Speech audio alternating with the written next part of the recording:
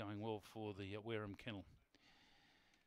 So runners about to, these greyhounds moving in now. Bantam Rocket linked away along with Cobber's Chance and Bluey La La. Now up comes Maxie's Mad to the 8. Hooray Tay takes its spot in Charos Control.